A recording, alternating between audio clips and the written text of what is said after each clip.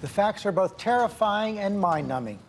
3 weeks ago, a gunman opened fire on black shoppers at a Buffalo supermarket.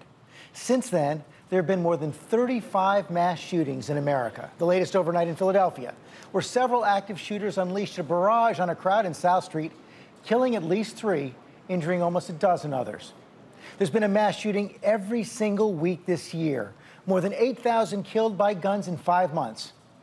ABC News is going to cover this issue from every single day, analyzing from all angles the rise in mass shootings, firearm murders, and suicide by young people, the role of social media in mental illness, and what can be done to address this deadly epidemic.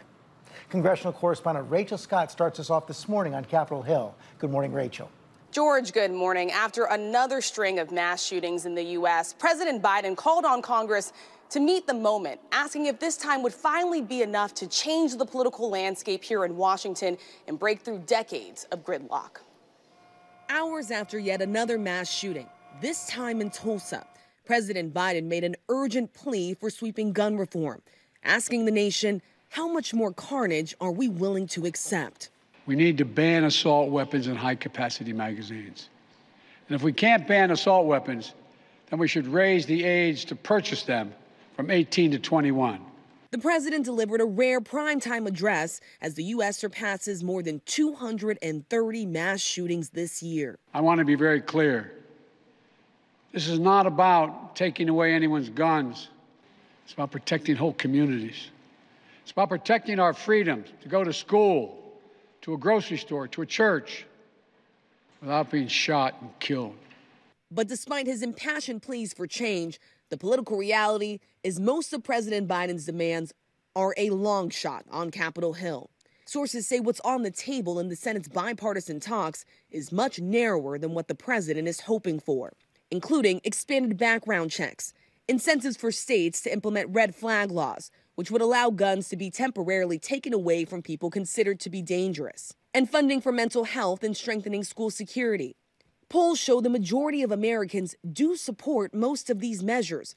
But on Capitol Hill, the partisan divide is sharp and bitter. The debate at a House hearing on gun reform getting heated. You know who didn't have their constitutional right to life respected? The kids at Parkland and Sandy Hook and Uvalde and Buffalo. So spare me the bullshit about constitutional rights. Republicans pushing back. We must be here for the gunman is an outrage. How dare you? You think we don't have hearts? The House Judiciary Committee advanced a bill that includes nearly everything the president asked for. It doesn't stand a chance in the Senate, where Democrats need the support of at least 10 Republicans to get it passed. And while calls for change are growing louder, don't shoot! I want to grow up! So is the backlash for Republicans who break from their party. GOP Congressman Chris Jacobs represents Buffalo. Days after the mass shooting there, he called for a ban on assault weapons. The blowback was swift. Faced with intense scrutiny from fellow Republicans, Jacobs announced he will no longer run for re-election. If you're not going to take a stand on something like this, I don't know what you're going to take a stand on. Across the country, some states are not waiting for Congress to act. In New York, lawmakers passed legislation this week to revise its red flag laws and raise the age to buy a semi-automatic weapon from 18 to 21, as the nation continues to mourn the lives lost too soon. The funerals of 2 of the 21 Uvalde victims taking place today. 10-year-old Alithia Ramirez and Ellie Garcia, who would have turned 10 yesterday. The president asking if this time will be any different. For God's sake, do something.